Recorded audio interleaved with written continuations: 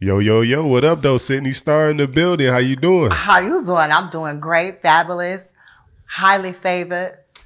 Haters hating me, lovers loving me, and that's all that matters. I keep everybody with my name in their mouth, so I'm doing great.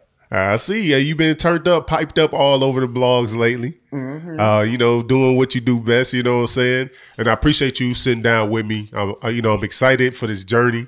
Just to hear your journey. Yeah. You know, we get to get your opinion and hopefully at the end of this all, man, we all come away kind of educated and a little bit more insight on Sidney Starr. That's the whole idea. Now, Sidney, Chicago native, South Side. What was it like for you growing up on the South Side of Chicago?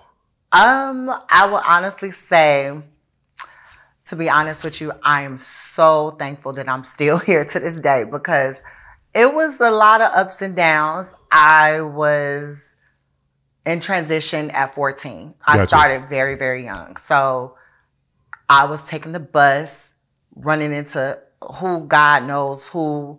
Some people, what made it so easy for my transition though, only thing that made it easy, I was so feminine looking.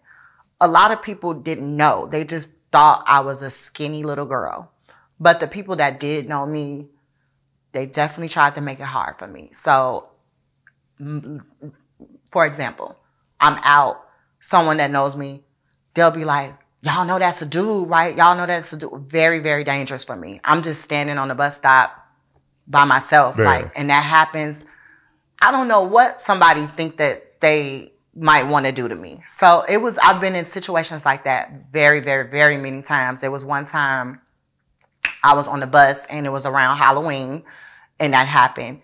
And these guys were throwing eggs at people and stuff. So I didn't say a word. So I guess they were informed about what I was.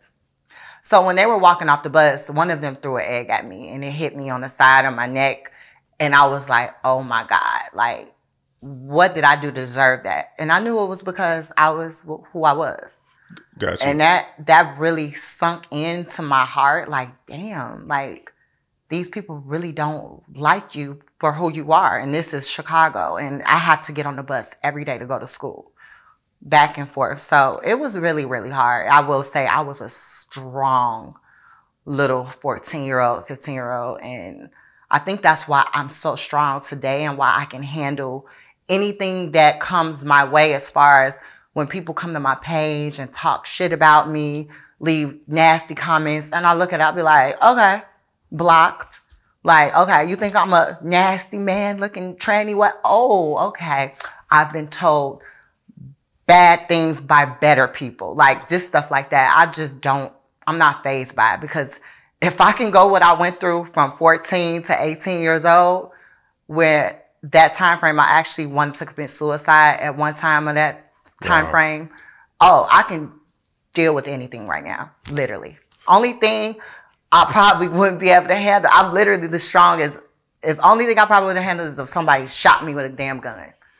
That's the only way I'd be out. Well, if you keep doing parties in the South Side of Chicago, sit down. Then it might happen, right? No. It might just be an accidental bullet. Hey, man, y'all don't be playing out here.